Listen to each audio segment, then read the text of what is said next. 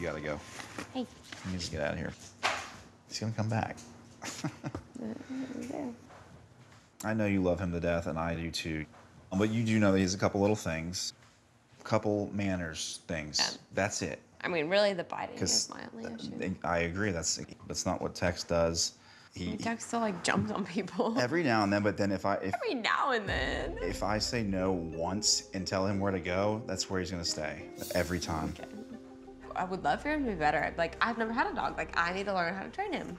Then don't get defensive about things if you know that you do need to train him on certain aspects. You're getting defensive again. I get defensive when you act like Tex is perfect. I never said that. You do act like he's like God's gift to dogs and like rock the hill. All I said was I did some training with Tex when he was a baby. That is an option that we can do together. Stop getting defensive.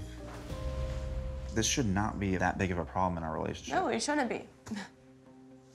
I know it's a touchy subject for you, okay? I know how much you love that dog. But you tell me things like you don't trust me with him and like you don't make me feel like I'm like a father figure.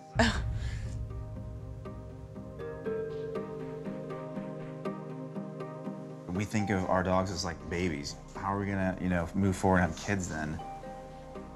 Yeah, that's my point, is just like, we're just letting me kind of work with him a little bit. I don't see how that's a problem. But you throw this wall up and you turn into someone that this is mine, and you just make me feel like that. I mean, he's my dog.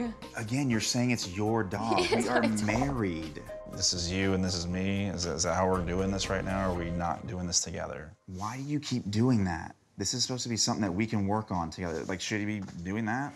He's trying to bury his own bone.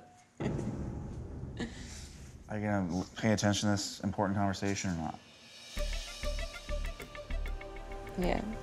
So it's gonna be about you only? This is something we can't do together to build like trust and, something that makes us closer. Trust. That's important. It is. Why does that sound like sarcastic? No, it is. You know how difficult this is for me right now to try to like talk to you? Okay, you know how difficult everything is for me right now? Okay. If you want to do it on your own, that's fine. I'm okay with that.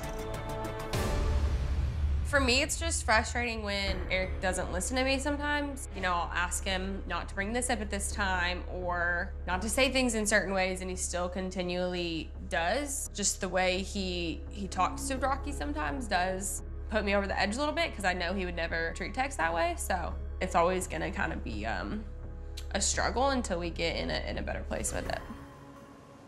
It does hurt that you don't get involved me at all, because that's just, again, something we can do. And there's not things, that we can work on with Tex too. Yeah, Rocky, I understand. You're not burying it with anything. All right.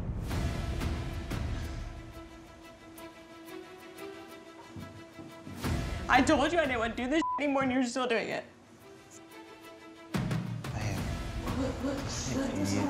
It's not like Erik's a professional trainer. Like, he doesn't know how to train a dog. He trained his one dog. It always goes back to Rocky. Why? Like. You need a second. I'm fine. You need a minute. I just want you to. You just need a minute. Yeah, there's definitely some days where I don't think it's gonna work. Get away from me. What?